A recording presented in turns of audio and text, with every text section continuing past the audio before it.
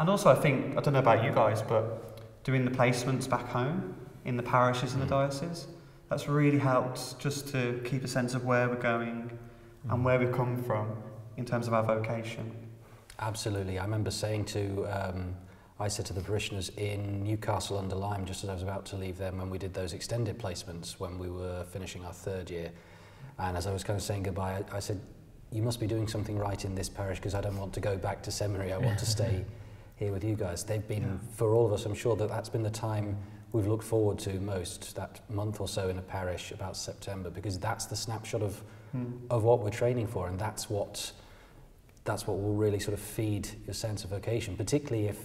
if you've had a rough year, which we've all had. I mean, you remember my second year was really rough, and we've each had years we've been up and down, and then you get into a parish, you see what's waiting for you in the future, and the amount of help and prayer that good ordinary Christian people will give you there. I mean, I got such a boost from that parish, and yeah, that's so much of the year I spend looking forward to getting to parishes. The thought of doing it full time is really exciting.